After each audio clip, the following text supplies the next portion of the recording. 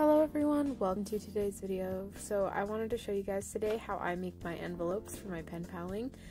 If you guys like pen paling, you can check out my other channel, McKenna Williams, and I'll put a link in the description. But anyways, let's get on to the envelope making. So I just took the paper and I cut it to a width that was 1 inch bigger than I want my final envelope to be.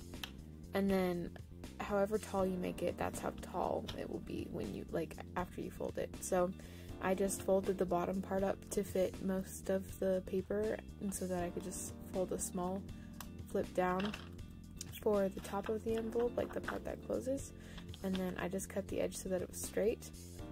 And then here I am folding in the side of the paper, and so it is like about 1/2 inch in, because 1/2 inch on each side, because we're going to be doing this on both sides, equals an inch. So that's why you make it 1 inch bigger than you want it. And then I cut little slits, and then you cut off the top folding thing, and you cut off the bottom folding thing, so that you just have it in the middle, the little flap in the middle. So here I am cutting the bottom off, and then you're going to want to do that on the other side just the same.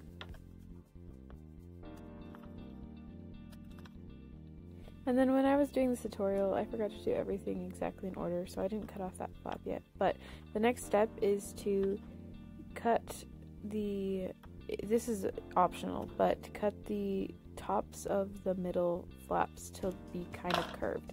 So that way, when we fold it over, you'll see that the curved parts show, because I'm going to cut off a little bit of the bottom of the envelope.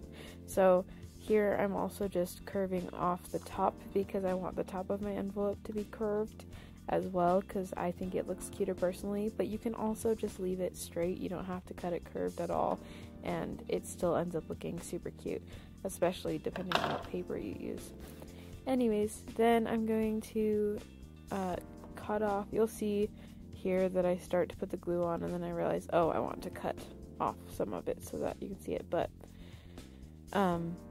yeah, so eventually you're just gonna glue the put glue on the front of the flaps, and then you're going to fold the paper over. Here's me cutting off just a little portion, that way you can see like the top of the envelope. You'll see in a second what I mean, like that, where you can see into the envelope slightly. Since I added a little bit too much glue on the top, I just kind of rubbed with my finger over the paper, and it worked kind of like a Mod Podge sort of thing, so that I could better glue the paper together for the envelope. And then after that, you're just going to let your envelope dry.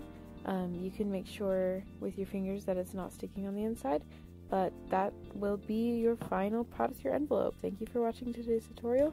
If you want to see me use this envelope, go ahead and check out my pen paling video on my main channel. Thanks for watching, everyone. Bye!